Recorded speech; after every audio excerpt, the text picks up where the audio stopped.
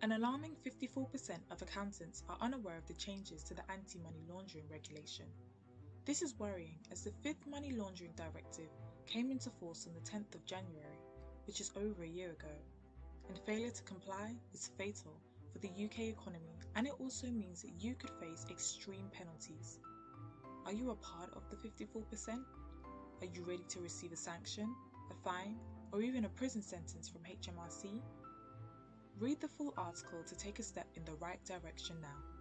Find out whether the AML regulation applies to you and what should be collected as part of customer due diligence.